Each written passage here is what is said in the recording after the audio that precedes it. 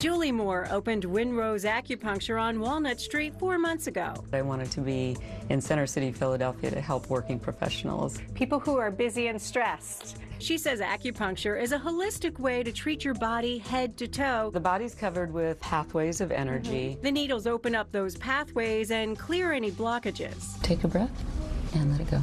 It's great for stress and anxiety and all the things that come with that. Headaches and migraines, neck and shoulder tension, fatigue, inability to sleep.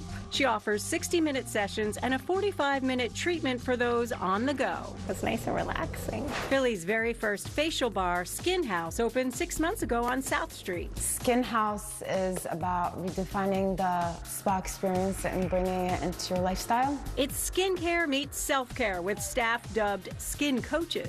We focus on their skincare regimen, and then when they walk out the door, they learn something new. Treatments are customized based on your skin type and range from 30 to 50 minutes. 30 minutes, they're mainly focused on maintenance, and the 50 minutes are targeted towards skin concerns. There's also a membership service with discounted rates to encourage clients to make a commitment to healthy skincare. You're learning something new about yourself, as well as learning something new about your skin.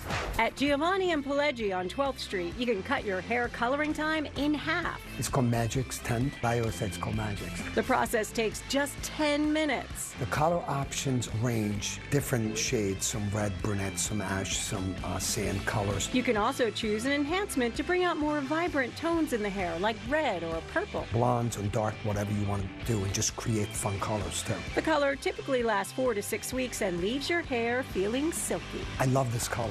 I think it's fun, it's great, it's just an amazing technology.